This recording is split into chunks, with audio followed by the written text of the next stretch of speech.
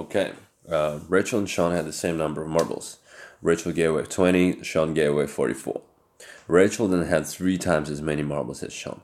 How many marbles did Rachel and Sean each have first? So, if you want to solve this problem, you need to interpret every sentence in a mathematical way. So, we're gonna take a look at some model drawing here. Right, we have 2 guys, Rachel and Sean. Right?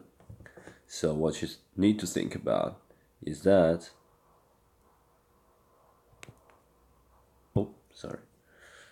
I will be pressing accidentally this button because it's not located in a very smart position. Or maybe it's smart, but not comfortable.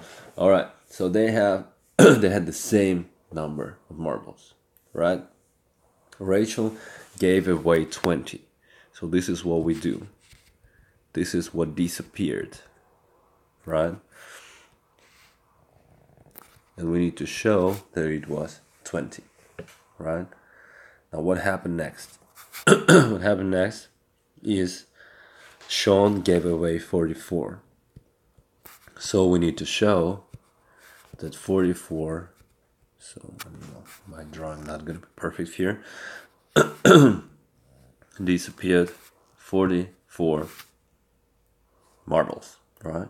And after that, after they gave away their marbles, right, Rachel then had 3 times as many marbles as Sean. So what do? We show that there are 3 units. Rachel has 3 units, 3 times more as the Sean, and the Sean has 1 unit, right? And it becomes clear that we can find the difference between Sean and Rachel after they gave away. This is the difference. This is the difference that we can find, right? And in order to find this difference, we do it very simple. With the model drawing, it becomes clear that if we subtract 20 from 24, we will get this 24, we will get this 2 units. 2 units is 24, right? 24. So 1 unit, how much is 1 unit? 1 unit is 24 divided by 2, which is 12. So we found out 1 unit. 1 unit is 12. And they're asking us how many marbles did Rachel and Sean each have at first, right? So we can calculate Rachel. We can say that it's 3 units. 3 times 12, 1 unit, plus 20. Or it is Sean, which is 1 unit, which is 12, plus 44. As a result, we should have the same answer, the same number, 56. Right? This is our answer. All right. Next page, next problem. Dawn and Emily each had the same length of ribbon. Both girls used their ribbons to make identical bows. So identical means same, right? Dawn made 12 bows, had 128 centimeters of ribbon left. Emily 9 bows, 176 left.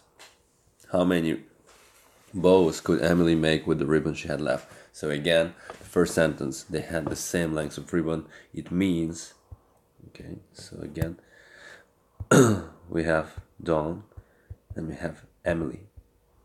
And we draw totally same blocks, same length. This is the same length of ribbon, right? But we know that Dawn gave away her 128 centimeters. 128 centimeters, right? Whereas Emily, she gave a little bit more, 176 centimeters, right? And the rest we know was spent on bows. So Dawn with the leftover, she made 12 bows. So what we need to do is we need to make our 12 units. 5, 6, 7, 8, 9, 11, 12. Well, that was a little bit ugly. 1, 2, 3, 4, 5, 6, 7, 8, 9, 10, 11, 12. Maybe not so ugly. Sorry if I miscalculated it. And then Emily, she made 9 bows, right? So it is 1, 2, 3, 1, 2, 3, 1, 2. Okay, so it is 9 bows, and it's similar, identical bows. It means the units are all the same. So we have 12 units and we have 9 units. So in order to understand the difference, we can see that clearly now. If we want to understand this difference, we can subtract 128 from 176, and we will get our 48 centimeters of difference. Our 48 centimeters of difference is 3 identical bows. 3 identical bows. Basically, 3 units. So 3 units is 48. 3 units is 48. How much is 1 unit? 1 unit is 48 divided by 3, which is 16. Each bow was made from 16 centimeters of ribbon.